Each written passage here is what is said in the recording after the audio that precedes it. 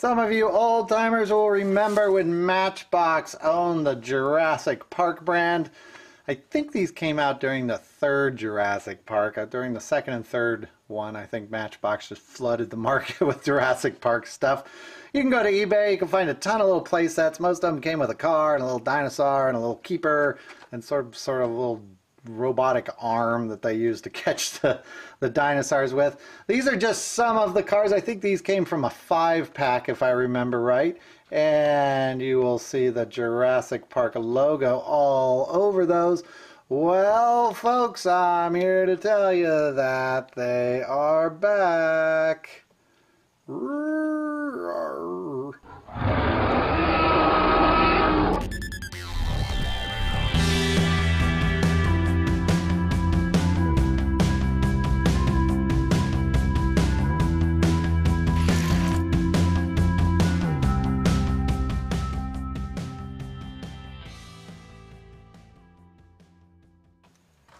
Hello everybody, it's LA Diecast and we are back to look at the Matchbox Jurassic Park cars that are starting to show up. Now I found these at Kmart. I don't think that they are exclusive to Kmart, but I've not seen them anywhere else, and I think they've just shown up. I couldn't really find too many of them at eBay either. If you remember, Matchbox owned the Jurassic Park license and still does. And it looks as though we're going to get about the same as what we got last time around, except I don't think these are really licensed very well for Jurassic Park, but we'll talk about that. We'll take a look real quick on the back. It'll show you all the cars you can expect to find. It looks as though these might be coming out in 2 waves. I think I found everything except for there was a truck that I could not find. I think that's out in this wave, and I don't know if there's any rhyme or reason here on the back, but you can tell. There's everything on the back, 2015, and you can check off which one you have. This is the Sea Spy. I have not seen the movie. As of when I'm shooting this, the movie is not out yet, but I don't know if this one has anything to do with the movie or not. I kind of doubt it does, because all of these are just models that Matchbox has put out before, and they've just kind of sort of quickly branded them for Jurassic Park. And, well, Jurassic World, I guess we call it these days.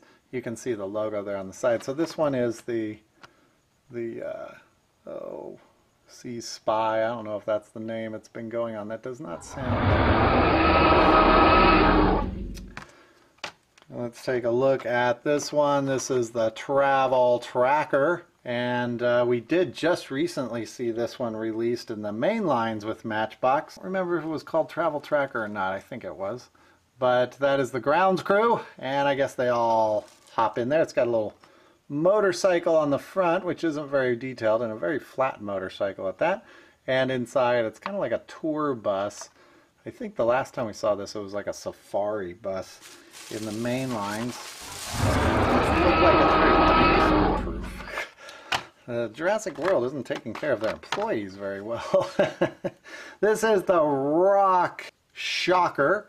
We've seen this one in the main lines before. I do really like those little dinosaur tampos, though. That's what attracted me to these.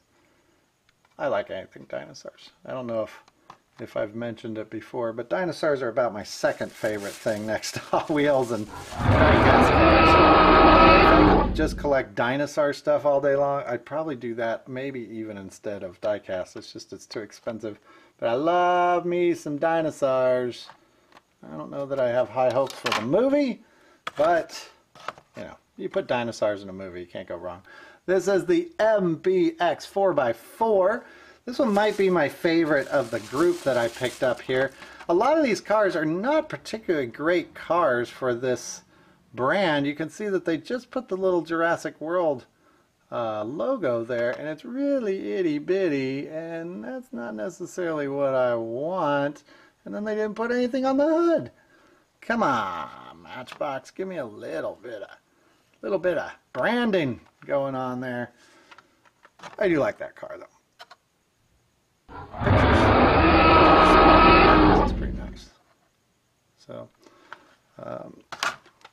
Next up, we've got the Cliffhanger. We've seen this guy as well in the Matchbox main lines. Boy, from the side of that, you would not even know that that was a Jurassic World car. There's one logo there on the front. I don't know if I can get my light good enough so you can see that. That is a picture of it's like a raptor with the feathers on it. I think that's probably what they're calling a raptor in the movie. Can't tell from the side. Next up, last one, we've got Mauler Hauler. And I think this is meant to be a cage truck. This is really about the only one that really speaks to me as being kind of a Jurassic Park toy.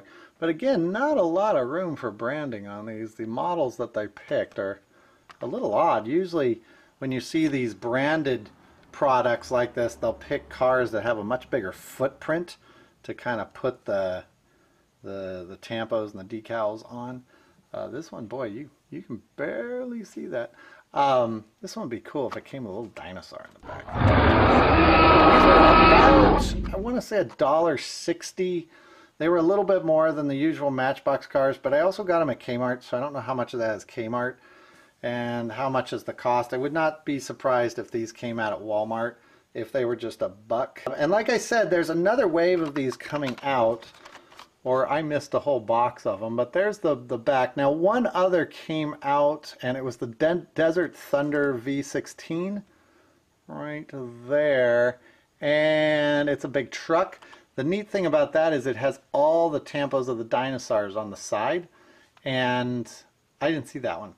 I'm sure I'll find it, and I don't know that these are going to be rare, seeing as the movie hasn't even come out yet, so I expect we'll see these everywhere. And I don't even know if they're going to be that popular, but I like me some dinosaur. So pretty cool little trucks. I'm going to leave these in the packages until I know a little bit more about them, and when I pick up the second wave of them, I'll share them with you here.